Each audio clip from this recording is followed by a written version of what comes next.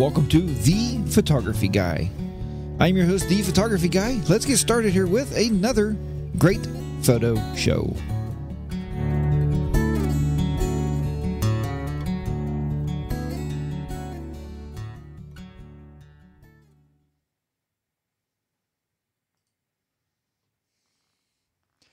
Hey everybody, welcome. Wow, where's that coming from?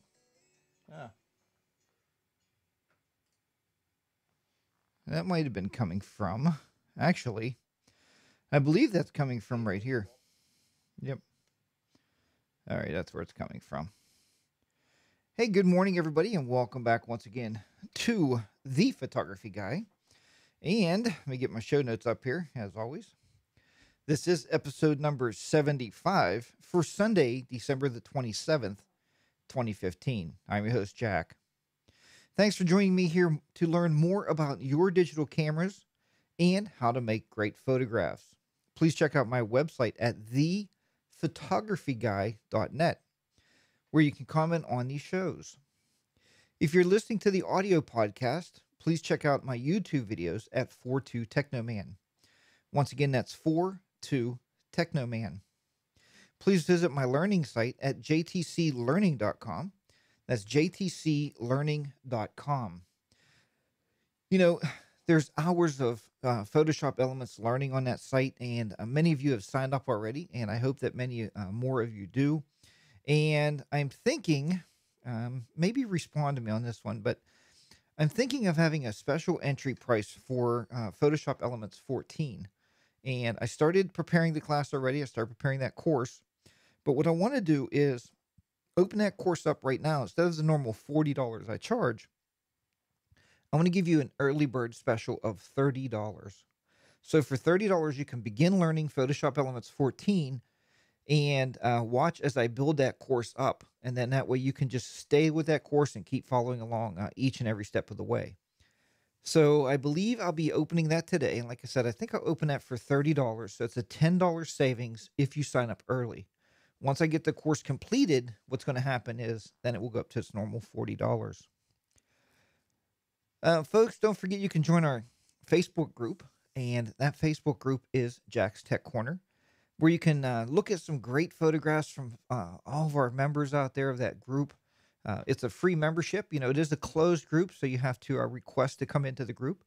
But if you have a love for photography, a love for editing, then it's a pretty good group. It's been, I've had that going on for quite some time. I wanted to show you, because last week, a lot of people out there was actually talking about not being able to find the chat room. So I wanted to show you where that chat room is. Let me get my mouse over here. And let's see if we can bring this up here. If I can find my mouse here. There we go. So here we are. So the show you're currently watching right now is probably the one I have here. Of course, this one's paused, so we don't get that feedback of the audio. But if you scroll down a little bit towards the bottom, here's the chat room right here. So you can just click in here, like type good morning all. Of course, you might want to spell it right. And just hit enter. And when you hit enter, you will see it will actually come up. And actually, looking at this one, it's coming up as Harley Day Rider because this is on my other account. So be that what it is. That's my other YouTube channel that I am currently running. So, but anyway, that is me. I just said good morning all. So that's where you can chat and type along there and ask questions about the show and try to find out anything you might want to know about. Bring back up my show notes here and switch cameras back over. I will say good morning to my friend Fabian out there, and I'm sure Vicky is also watching. So I will say good morning to Vicky, and I'm glad to have you on board there this morning. And get these headphones out of the way. And to all the folks listening on iTunes to the audio podcast, I want to say good morning to you, and or good day whenever you may be listening to this. And I'm glad you found us here at The Photography Guy. As I said, this is show number 75, so I've been doing this for a while. At one time, we were on a different, we had a show called Photography Weekly. It kind of went by the wayside, but so many people asked me to bring it back, so I just reinvented it, I guess, and became the Photography Guy. because we talk about all things photography here, not just when I started this show several years ago. We called it Photoshop Elements Weekly, and that was okay, except for the fact that um, we started talking about photography, and I have had a lot of people email me and said, "Wait, Jack, excuse me, I thought we were talking about uh, Photoshop Elements, and now all of a sudden you're talking about you're talking about photography." And they were a little bit drawn back by that. So I had to rebrand it Photography Weekly, which I like that name, but I couldn't buy the domain name, so I had to figure out something else. So I rebranded it now, and it's the Photography Guys. So still the great shows, great type of shows that we've been doing in a long time, and Fabian will tell you he's been watching probably since those earlier days gone by. So uh, sorry it took me a little bit longer getting on this morning. We didn't start exactly at 11 o'clock. And the reason that happened was, I'll tell you, once you get that out of the way, I don't want to spill this coffee on his camera. That wouldn't be good. The reason that happened was I looked at my back window as I was preparing for the show, and I seen my neighbor's Rottweiler, my neighbor's dog, walking through my yard. So I sent my neighbor a text real quick and said, "Hey, your dog is outside the fence." And she said, "Will you get him and put him back inside the fence?" I looked at the clock and it said 11 o'clock. I was like, uh-oh, I'm supposed to be going on to be with you folks right now. But in helping your neighbor, you should help your neighbor when you have the opportunity. I don't think anybody would knock me for that one. Myself and my wife went out, took one of our dog leashes. We grabbed the big Rottweiler, which he's really a big baby, and took him over and got him back in their fence. So he's safe and sound, put back away. Not that he won't get back out again. And she apparently knows where the hole is in her fence. So, but he is tucked back inside the fence. So today I was asked by one of the viewers to talk about lenses, and I did a show quite a while back on lenses, but I think maybe I can bring you some more interesting information on lenses, not just about what I have. I'm going to show you that, of course, but a little bit about the lens itself. We're not going to go into the technical makeup of the lens because I really don't care, to be quite honest with you, and you probably don't care either. Our idea is what lens should I buy for, what situation should I buy a lens for? And that is what we want to talk about today, and maybe try to clarify a little bit of different brands out there. I want to talk to you about that a little bit. So, first of all, we all know that lenses come in many different sizes and price ranges. So, how do we know what to buy? And better yet, what we should carry in our gear bag? That's the big thing here is what do you need to carry in your gear bag? The gear bag becomes very, very heavy. I know I have a gear bag that I carry around. I've showed it to you before. I think we did a what's in your gear bag. And I'll probably do that show again too. But as you pack more and more stuff into your gear bag, what seems to happen is it starts to get very, very heavy. So as it gets very, very heavy, you get to that point where you just can't carry that gear bag around anymore. This happened to us when we went to Las Vegas. So we went to Vegas and we were going to take a trip to the Grand Canyon, a bus tour. So we didn't rent a car. And we wanted to take a bus tour to the Grand Canyon. So I was loading up all my equipment in my bag, and my wife says, "Wow, Jack, this is horribly heavy. And we're going to be carrying this around all day, on and off the bus to look at tour stops and, take pictures." I said, "But I need these lenses. I need all my lenses in here." Well, we didn't take one lens I'm going to show you, and definitely a reason why we didn't take it, but we didn't take one particular lens, and I did okay without it. And I'm going to tell you about the shooter that I've become over the years, and the shooter that I used to be. So, we're going to talk about that a little bit. So first, we're going to talk about the branding of lenses because this really upsets me beyond belief. It just blows my mind about the way people think about other companies. And what I mean by that is there's other lens companies out there that are very good. Fabian can attest this because I know he has one from this other company. I don't know if he has any more. And I believe he has a Tokina lens. And my wide angle lens we're going to talk about is, you can see on the front there, is a Tokina lens. And it's a great piece of glass. I mean, it's very solid built. It goes from 17 to 35. This is my wide angle lens. We're going to talk about that, but it's a Tokina lens. Why did I go Tokina and not Nikon or Nikkor? Obviously, price. Price plays a big part in whatever we do in our lifetime, but don't believe that if you're buying cheap lenses, and there are cheap lenses, don't get me wrong, but don't believe if you're buying cheap, then you're getting junk. Read the reviews, talk to other people in our Facebook group, ask them what they're using, ask them how they like it, ask them for a review. None of these companies I'm showing you today are sponsors of this show. I don't owe any of these folks anything. I pay full retail for my equipment, just like you do. So we're going to talk about that. And I'm just checking here, making sure the stream's good. I would like to say here really quickly, as we're rolling along here, good morning to a few of you out there. Good morning to Bob. I see you're in the chat room. You found it okay. Good morning to Fabian, and good morning to Vicky. I see you're in the chat room. Also, good morning to, oh, that is Fabian. Fabian says he does. No, he does. He shoots Tamron lenses. That's what it was, not Tokina. And I didn't even think of that lens this morning. Thanks, Fabian. Tamron and Sigma. And he said they're good quality for the price.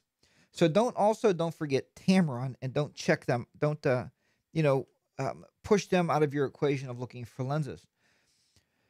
I will tell you there is a lens, and even camera gear. Be very careful, because B&H Photo Video was doing this for a while, and Adorama was also doing this.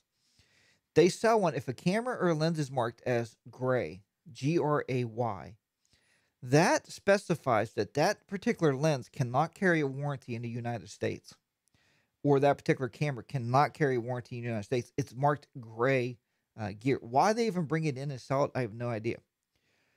Gray gear is meant for overseas. It's an overseas, a lot of it will come without English instructions. So be very careful when you're looking for stuff. It's going to look like a really good price, but there's a reason for that. Now, I said I have a Tokina lens. Fabian said he has a Tamron lens, which I had a Tamron lens at one time. It was a wide-angle lens, but it was for a DX body and not an FX full-frame body. So I got rid of that lens, obviously, and I had to buy the Tokina. The next lens is a Sigma lens, and if you look on my camera right now, you'll see, if you can see this thing here, actually take this off, and if you can see this, it's all black, and I don't know how well this camera will catch it. This is my Sigma 24x70. Now, the Sigma 24x70, this is an f2.8, okay? And I don't want to get too far ahead of myself here, but let's talk first about the wider or larger f-stops. The idea of the f2.8 is to allow more light into your lens to hit your sensor. And that allows us to shoot at a wider open aperture, right? Because we can close those down. As you close the aperture down, you start closing it down, you leave less light in. With a wider aperture or a wider opening in this camera, you leave more light in. That gives us two things with these lenses that I found, folks. One, they're way more expensive than your kit lens. Most kit lenses shoot, I believe it's 5.3 f-stop to 6.4 f-stop, in that range. If I'm not 100% on with that, please don't yell at me or scream at me for that. Look at your lens, look at the f-stop on it. It should tell you what it is. And this particular one, is an f2.8. Yep, this says 1 to 2.8. So look at your lens and see. Now, kit lens is more of a closed down aperture, or a smaller aperture, than a wider aperture. So these lenses are, for many reasons, more expensive because they work in low light situations. So I did a lot of my wedding shooting without flash. And the reason you don't want to use flash when you're shooting a wedding, obviously, is because you become the center of attention. When you shoot a wedding, you have to actually blend into the decor of the church, the reception hall. There's just a lot of places where you just won't use flash. But if you have a good lens, like an f2.8 lens, either Sigma, Tokina, Tamron, or the other two that we're going to talk about in a second, you're going to shoot really, really nice pictures. You can open up your ISO, open it up higher, and take really good pictures and capture some really, really nice light with these lenses. That's why you're paying the money. The second thing about these lenses that I found over time is that they are a lot heavier because they're built a lot better. They have wider openings. They have better glass in them. You're paying for uh, the overall lens itself. So you're paying for a lot of stuff there. So it's something to think about when you're looking for lenses. It's going to cost you some money for these lenses.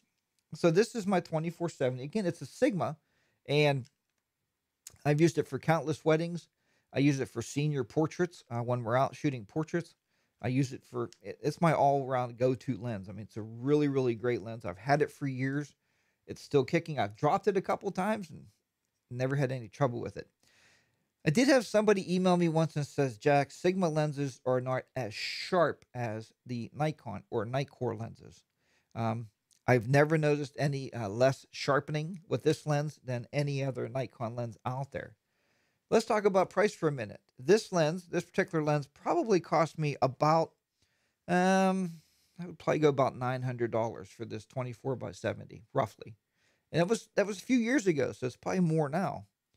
And the same Nikon lens, if you look up Nikon, and we're going to do that real quick as we're talking here, and I'm going to try to find it real fast. We'll just go to BH Photo Video. BH Photo Video. It's just one company I've used out there. And we're going to say 24 by 70 Nikon lens. And we'll see what we come up with here. So the Nikon lens of the 24 by 70 right now is going for $1,796. Again, that's $1,976. This particular Sigma lens, I'm going to tell you what the Sigma lens is going for. We are looking at, for a 24 by 70 Sigma lens right now, it's $800. So you can't go wrong with this Sigma lens. You can buy for Canon, Nikon, Sony, as well as Sigma cameras, obviously. Not this lens, the 24 by 70. I'm showing you the Tokina and talking about a Sigma. And if you look at Tokina, I don't even know if they make one. I'm not sure. We'll see what theirs will run. The Tokina, if I can find it, 24 by 70 is $1,000. It's also an f2.8 FX lens, and that just happens to be for the Canon body. For the Nikon, it's the same price. So you have options when you're buying lenses. And again, the 24 by 70 f2.8 is more of a lens that you're going to use indoors, lower than normal lighting situations, and it's a very, very fast focus lens. So even in really good light, if you're in sunlight, and I've used it to shoot people running track and field, I can get javelins going through the air because it'll focus very, very rapidly. So you're paying for a big part of that package. So let's say you don't have enough money to buy a f2.8. You bought your camera for $1,000, $1,500, $2,000, and you don't have enough money to buy yourself an f2.8. And that's okay. I didn't either. I tell people, honestly, most of my gear came from the working of doing weddings and senior portraits. And Fabian will tell you, I know he does a lot of portraiture work. As you do work and make some money with your camera, even if you're shooting birthday parties for $50, take that money, put it in a piggy bank or something. As I built that money up is when I started buying my gear. So this gear is not out of our household budget. It's out of what I've made with the gear. I put it back into the camera gear. So, you know, but I'm just like you are. I mean, I am not, sitting here and saying, hey, I'm a millionaire. I just buy whatever I want, taking a ride on my jet later on. That's not true. I'm very much like you are. We have a household budget. We have to pay mortgage payments and we have to pay everything else, utilities and whatever else, groceries. So anyhow, that's that soapbox. So that's that lens. But if you don't have the money for that lens, this lens here is great. And this is a 50 millimeter fixed lens. So what's a fixed lens? Well, a fixed lens is you can't turn it. My wife, so many times I put this on at basketball games for the kids, and she'll want to zoom it. Well, there's no zoom. It's a fixed lens. What I like about it, though, it is extremely small. Again, this is a 50 millimeters. What's nice about this lens, 50 millimeter, is they say, and I don't know if I believe it, they say 50 millimeters is normally what you view. Like if I'm sitting here looking right at you guys now, looking at the wall behind you guys, that is my 50 millimeter view. I find this to be a little tighter than that, to my taste anyway. Let's just take this and we're going to throw this up on my D600 here. So let me pop this lens off. And also, folks, lenses are very easy to take off. Once you take your lens off, though, do this for me. Make sure you always do this. Take the lens cap from the other lens that you're going to put on and just throw it on your back of your lens. You don't want dust to be in these lenses at all. So just do that, then put it in your camera bag or wherever. But what I really like about this lens, and I've used this lens in the city of Pittsburgh many times, going down, shooting just scenery, walking around, is look how small and lightweight that is. That makes that camera weigh next to nothing with that lens on there, and it's beautiful pictures. You can use this for portraits. You can use it for shooting landscapes. And again, it's 50 millimeters, so it's supposed to be what you are viewing anyway. But I also bought this lens because, like I said, of our girls playing basketball when they were younger. To shoot in a gymnasium in very low light, this f1.8 is a very wide aperture. So you're going to get a lot of light into the camera. It's super fast focusing. I mean, it focuses dead on. And folks, these lenses can be purchased for about 150 bucks. Okay, so 150 or 900. So if you're starting out, you're looking for a lens to get you by and start shooting wonderful pictures in the house, birthday pictures, or use the 50 millimeter. Now, granted, your zoom on this 50 millimeter is going to be your feet. And I've demonstrated this before. You walk closer to your subject to zoom. You come back from your subject to get a wide angle lens or wide angle view. And it is super fast. And I can take this aperture all the way down to 1.8, which is pretty amazing. And when I shoot, what happens is when you shoot at f1.8, what you're also doing is putting that background in soft focus.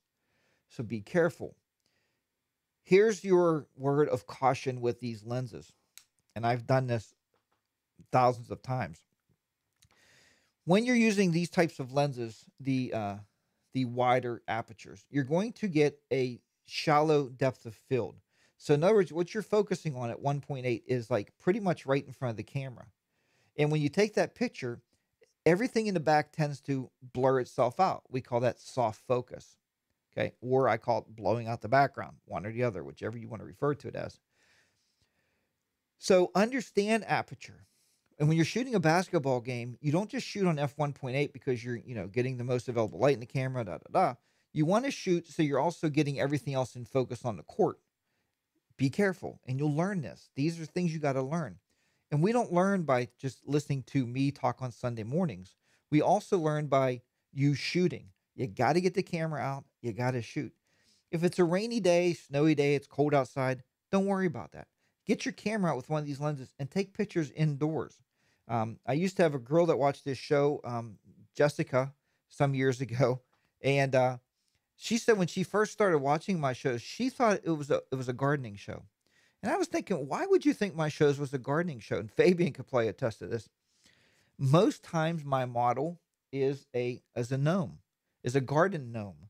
My wife bought it for me. I'm kind of into gnomes. I think they're cool little creatures or cool little statues, I guess. And I would sit one up on a stool, on a photography stool, and I took pictures of that gnome, different lighting or whatever, to show you how to light, to show you how to make shadow, and to show you how to do editing. So she thought it was a gardening show.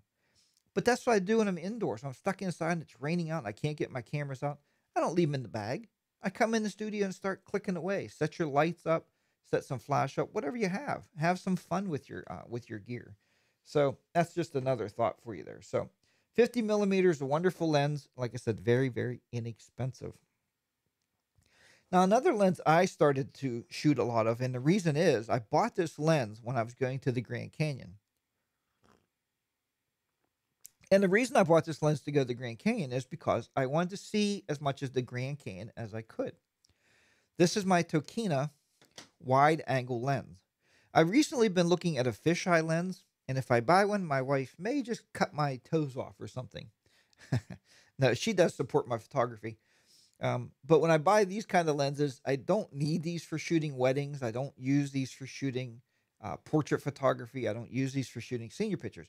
These are purely for my enjoyment to go out and shoot just because I want to shoot. This is a wide angle lens. It is a 17 by 35, and this happens to be an f4. Okay, so it's not f2.8, it's an f4 lens. But I'm using this out in the sunlight, as I said, at the Grand Canyon. I love shooting wide. If I can afford to buy a fisheye lens, I would have one because wide shooting for landscape photography, for doing HDR work, high dynamic range work, it's just beautiful. I mean, it's beautiful what we can capture with a wide angle lens. We're getting to see twice as amount that you used to see. I used to have a lens that was a 12 by 24, but I haven't been able to find a 12 by 24 for my new full frame camera. So I'm kind of stuck shooting right now at 17 is the widest I can go, which is still pretty wide. It works pretty well, but I would rather have something even wider than this. And also with this lens, it's a little different because instead of having a switch on, when you want to go to manual focus, you just pull this little, pull the whole ring down, and that's manual focus. And you can focus the camera yourself. If you put it up, that's autofocus on your camera, so it'll autofocus. Something else to look for when you're looking at lenses, make sure it has an autofocus. Manual focus lenses are very inexpensive. But, and I'm not saying you can't. I do sometimes manual focus, but the cameras that we spend our great amount of money on, the thing about these cameras is that they make some great autofocus in there. I mean, it's got tons of autofocus points on them, usually 36 to 56 or so autofocus points. You can zero that down to a point of focus, like 1 point. Let that do your autofocusing. That camera's going to be better than your eye will be. All right. But if you want a manual focus, you can always throw any of these lenses into manual focus. So as I'm talking, I'm just popping back and forth here, just looking at the chat room, and Meiji, it's MAJ, says, "How is the purple faring on those Sigmas? How's the purple fringing?" I don't see any purple fringing on my Sigma lenses, to be honest with you. I've never seen any problem in any of the wedding portraits, which you have a lot of white gowns. We have a lot of white paper we shoot on the floor, and I don't really see any purple problems with my Sigma lenses. If you are having that, I would contact Sigma and say, hey, look, there might be something wrong with my lens, and see if they will fix that up for you. That's something you might want to think about doing. Okay, so the next lens I want to talk to you about here is my handy dandy 70 by 200. 70 by 200. This is also a Sigma lens. We're going to get into this lens hood in the middle. But this is also a Sigma lens. If you can see that it's very big, it's very, very heavy. This is the lens that did not make it to the Grand Canyon with us. This lens stayed back in the hotel room. I just stuck it in the safe in the room, shut the door, and we locked it up. We left it in the hotel room. Why did I stick it in the safe? Well, this lens, folks, cost me, I think it was about $1,200. Again, if I looked at the Nikon lens, and somebody told me at work they purchased one here, or somebody bought them one, which is really, really nice. I'm going to just look real quick here what that lens would cost you on a Nikon lens. 200 Nikon. And we'll see what that would cost me. So if you buy this lens in a Nikon lens, you're looking at $2,096. This particular lens in the Sigma, the 70 by 200 f2.8, they're both f2.8, is actually, why did it show me that? It's now selling for $1,200. So I did $1,100, now it's for $1,200, and that's for a Nikon. Now, this lens is also a great portrait lens, and many people don't use it for portrait lenses. I've done some test shooting in the studio here with my wife as a subject, and we got some really, really nice looking portraits with this lens. The thing is, you have to stand further back from your subject. You don't want to do a whole lot of zooming, but if you go to 200 on these lenses, what happens is you really get that soft focus background. You really blow out that background and put everything in soft focus, and you really get a nice tight picture here because of the f2.8. Now they do go all the way up to f22. Again, you can open those up and you can use those definitely as a higher. Why is that doing? Trying to see where this is. Okay. So you can definitely open it up to f22. This one is, again, a 2.8, 70 by 200. Now, with this lens, I already told you it's very heavy. So with it being very heavy, I like to use the little invention that somebody created some time ago called a monopod. Not so much because you're going to get camera shake, but just because you get tired of carrying it around. So if you take the monopod and screw it right onto the bottom of the lens, not the camera, it makes it very nice to carry this around with your camera. Will just sit right on the back. It doesn't fall off. You go and you can shoot. And I did that a lot with track meets. I'd stand by the fence just with this here sitting, with my lens on it, and I was able to sit and bring it up and take some quick shots at the track meet, and then sit it back into my hand. I didn't have to hold that heavy lens up that whole time. So it makes it very nice to have yourself a monopod. These monopods, you can go to your local discount stores. You don't have to go to a camera store to buy these things. You can buy a decent one now you're going to buy better ones if you go to your camera stores. I don't know how much you'll be using it, but for as much as I use it, I bought this at a local discount store like a Walmart or Walgreens or wherever they sell camera gear, probably for 20 bucks. Again, it's very nice, has a padded grip on the top of it, and it works very, very well. So one thing you've seen me moving around here with these lenses is what's called the lens hood. Okay, this is a lens hood. And the reason the lens hood is good, and I often laugh because so many people misuse the lens hood. In my view, if you do it this way, I'm not meaning to offend anybody. Here's another lens hood. Okay, this is the 24 by 70. This is for the 70 by 200. They go right on to the front of the lens. They just pop on here. They just twist on, and there you go. So there you are. Just twist right in the front. You can put your cap on there. You can see you can pull your cap out, and you can put it back on with the lens hood on. The proper way to carry your lens hood with you. Oops. If I can get the lens cap back on. Is not to throw it on your laptop. The proper way to carry your lens hood with you is to turn it backwards and click it on there. And you can see it just rides right really nicely on the lens itself, so you always have it with you. One time we went to, I'm going to tell you where we went to. We went to a St. Patrick's Day parade in the city of Pittsburgh. My wife walked up. She stuck us in between two buildings, and I thought this was really nice in the morning till the parade started. Once the parade started, the sun started to beat down between the buildings right on to the subjects that I was trying to shoot.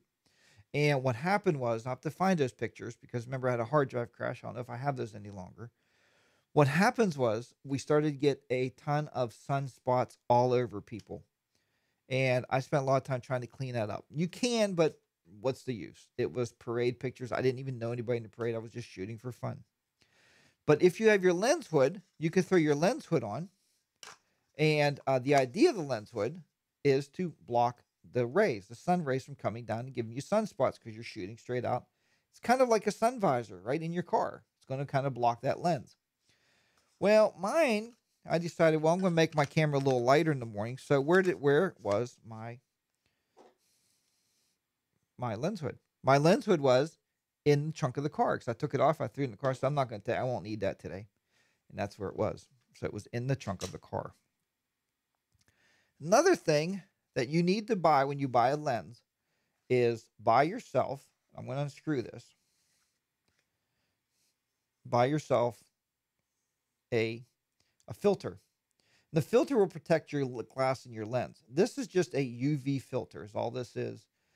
If you want to know what size, look at your lens. It will tell you this lens happens to say 75 millimeters. That's what the screw is that goes in here.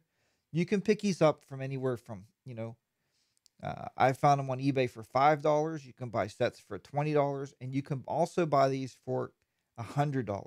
So depending on what you want to buy. But the idea of a UV one, it keeps the UV light out, but it also mainly is just clear and it protects the glass on your camera, on your lens. And it just simply screws in. You don't have to, just like so, you don't have to put a wrench on there and tighten it down. It's just going to just finger tight and it will stay on there for you. It doesn't do anything to the picture. Now they do have them. They do have all kind of different lens filters. I think we did a session before on different lens filters that I own. I can go back and revisit that if anybody wants to do that sometime, and we'll talk about those different lens filters. But you see the cap still fits on the front of it, just like so, and still works. Um, Seems that the stream is not moving for whatever reason. Like the camera quit working. I don't know why that is. Let's see here if we can get the camera to work again. Nope. I don't understand why that stopped. But anyway, yeah, I don't understand why that stopped working there. I don't know if we can get it back on or not. We'll try here real quick. We could totally mess it up, but we'll see. We'll get it back on here. And see if we can bring it back up. There we go. So there we are. Okay. Anyway, I think we diverted a catastrophe there, but I don't know why the camera quit working. It just locked up all of a sudden. So we'll have to go back and check out where we stopped. But anyway, so that is that. We talked about the filters, the filters in the camera themselves, and hopefully everybody got all of that there. Just going back to the chat room because I know you guys will be talking about it here. Okay, so Vicky says, I use my 50 millimeter lens for landscape quite often, and you can, Vicky. Absolutely, it works great. And Fabian says, I have a Tamron 70 by 200 f2.8, paid $800 for it, and use it for a portrait lens also. So that's good to know. So there you go. It's very easy to use those. They work very, very well. And yep, looks like we're streaming okay there. So sorry about that little hiccup. I don't know what happened. Again, that's me not watching the stream. Things do happen at times, but it is what it is. So we're going to go back here in just a little bit, and we're going to talk here. Let's see. So we talked about the different usages. We looked at our different lenses. We talked about the monopod and how it works. And now we're going to talk about, though, just really briefly, a friend of mine purchased a lens. I believe it's a 100 by 600 millimeter, and I think it's an f5.3 or 5.8. This lens is used by this particular person for shooting birds' nests. She loves taking pictures of bald eagles, and she goes out and she takes pictures of all these birds' nests and things. And what it allows her to do is zoom very, very far out. So is it a problem that she's shooting with an f5 point, whatever it is, 5.3, 5.8? And the answer is no. That doesn't matter whatsoever. And the reason it doesn't matter is because she has the sunlight and she's lighting that, she's giving it enough light for that camera and that lens to do what she wants it to do. So do you always need the wider f-stops of the 2.8, the 1.8? No.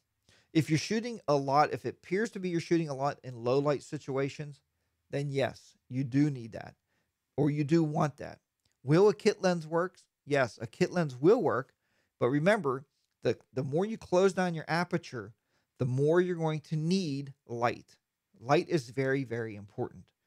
These lenses, I needed to purchase these lenses over time because shooting weddings, we found very early on that we didn't have wider aperture lens because I couldn't afford them when I started shooting weddings. It just was out of our price range to buy all that gear. Because shooting a wedding, Fabian can tell you, he's done a couple weddings. Shooting a wedding, you have to remember that you want two camera bodies. It's more important to have two camera bodies that work and enough batteries that work for your camera. Maybe a flash, an off-camera flash. That's more important to give yourself enough light at that point when you're starting out to worry about the lenses. The lenses are more, second. I mean, if you can do it all at once, by all means do it. If not, I would do the lighting first, kit lens to start yourself out and see if you like it. I have a couple of friends that went out and shot a wedding. They said they will never do it again, ever. So it's very stressful. It's a one-time, you do it once, and you don't get to have a do-over. So it's something to think about. So hopefully this little talk today about lenses helped you out. It's going to help you out with your photography a little bit. I keep wanting to grab that mouse. I'm going to go back to the chat room here for a second. just to see here if anybody's asking any more questions. And it looks like we're okay. Again, I don't know why that hiccup happened, why we actually stopped. It seemed like the cameras just locked up there for some reason. I don't know why. It's the first time that's ever happened on this particular show with the new computer. So, but that's live streaming.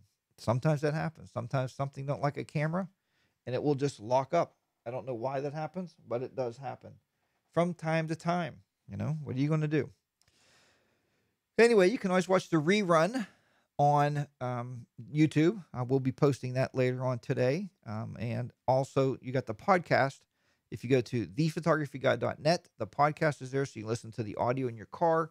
You can download this show from iTunes. So there's a lot of different ways you can pick up this show. So, folks, I want to thank you very much for tuning into this show. We had a lot of live viewers today, and thank you so much for joining me here. I do post the link up on Facebook of the viewer each Sunday morning, and we try very hard to bring these shows to you every Sunday morning at 11 a.m. Eastern Standard Time is when we're on. If you're viewing this on YouTube and you say, look, Jack, I'm so sorry I couldn't be alive, that's okay, because I'm very familiar with time zones. If you're out in Hawaii, it may be very early in the morning. If you're overseas, it may be very late in the day. And I am very aware of time zones. I'm just happy that you do come to watch us. We record it and put it on YouTube so you can see it at any time you want to watch it. And that's what life is today. I told my wife, we live life through what's called DVR, right? We do all of our videos, even our TV shows, we record all those now. We don't watch live because we don't like sitting through all those commercials and stuff. So, but speaking about commercials, I got to tell you before you go, remember these folks, help these folks out. Use my website, thephotographyguy.net, and use the links on there. Check out Green Screen Wizard by Ken if you want any green screening products. Check out Smug Mug. They do all of your pro photography cells. You put your photographs up there. I've done a video on that several years ago, or maybe a year ago. You can go back and look at that video. How you post them, you set your own pricing for those, and then you sell your photographs. And then you start buying some of this gear that I showed you today. You also want to look at Flickr. I love Flickr. I use Flickr all the time. And again, don't forget my website, jtclearning.com.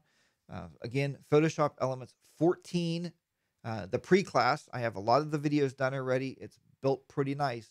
So I'm going to open that up today for $30 a person. So you can sign up for $30. They're normally $40. That's $10 off. And as I build them, you'll get the new videos. And you're a member for those videos forever. You don't finish that course and you're gone. And one person said, Jack, I won't watch the last video because I don't want to be deleted. It doesn't work that way. Once you sign up for my courses, you're on there forever. So again, if you want to learn Photoshop Elements, check out the online courses at jtclearning.com. Don't forget to check out those sponsors. They'll be happy that you check them out, as well as I'll be happy that you check them out also. Sorry about the hiccup in the video, and you may not even see that come when I edit this out. So, but for the live viewers, you probably did see it. All right, take care, everybody. Have a great work week, and until next week, get those cameras out there, get those shutters clicking, get your editors editing, and I'll see you back here next week on The Photography Guy. Bye-bye for now.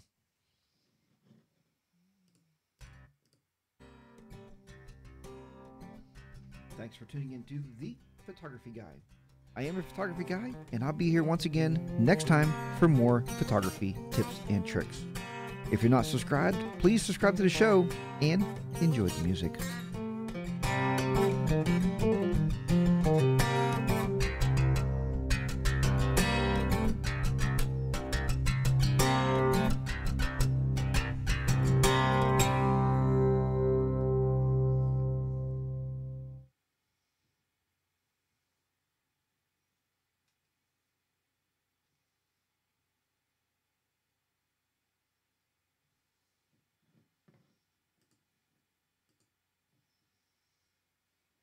Okay, everybody, thank you very much for joining me again, and I will talk to you next Sunday.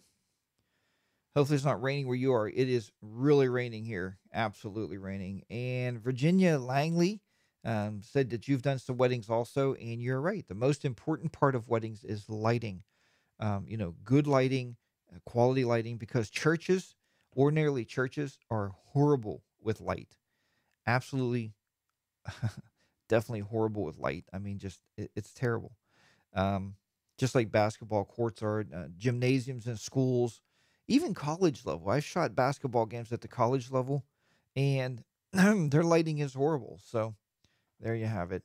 But thanks everybody. I'm going to cut out of here now. And if you missed any of this, believe me, it'll be back up on YouTube.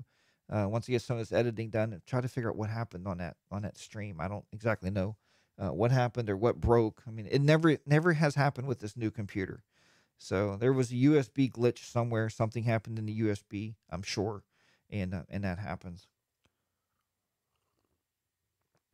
So I am still looking at into the idea of putting a new camera here as our main camera. We're looking at putting my Canon HD camcorder in there with an HDMI cable into the computer.